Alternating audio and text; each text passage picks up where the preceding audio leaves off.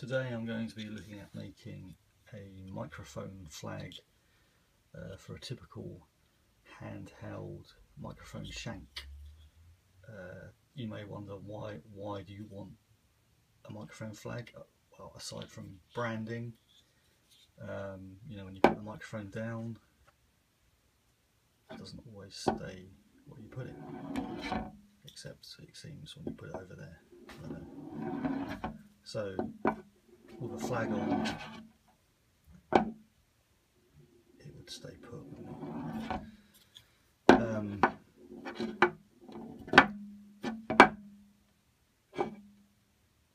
Okay, so step one, you know, you can look on YouTube and there's lots of DIY how to make a flag out of perspex and, you know, plastic, whatever.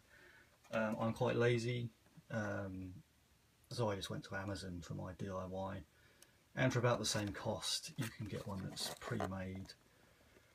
You know, the flag is pre-made by a company that knows what it's doing with microphones. Now what I don't know is whether this will actually fit the shank of this iRig microphone. It probably will, you know, I'm confident.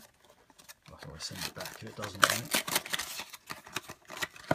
So the first step is Amazon. I'm sure you can buy it from eBay as well. See, that's all it is. And we just put the flag on the mic, like so.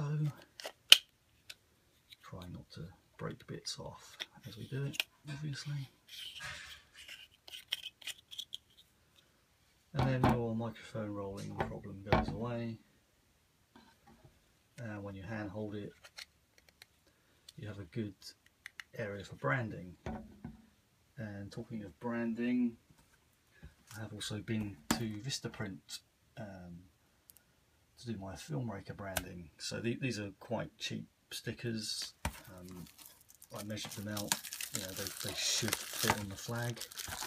Again, you know, you could do all sorts of things to create your flag, but I just like to do things as easily as possible, but also, you know, without spending a fortune necessarily. So actually I can see it hasn't printed that well, has it? Either I didn't proof that particularly well, or Vistaprint are a bit, you know.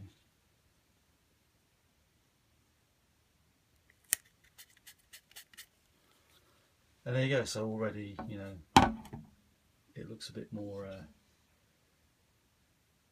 branded.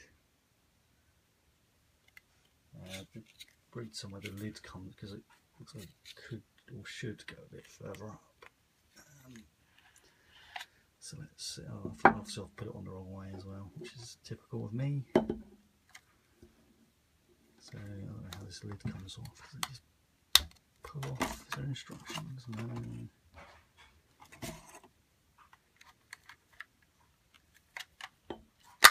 There we go. So the lid comes off. Does that allow me to go up further? And then you realise I've put it on upside down. Good stuff. But nonetheless, you know, TV interview just looks a lot better, doesn't it, with a microphone flag. So let's put this one on the right way up. Maybe do a bit of a rebellious angle on the logo there. So there you go, that's my guide on how to make yourself a decent microphone flag. You know, didn't cost any more than doing it the hard way, so why do it the hard way? Maybe it's just me.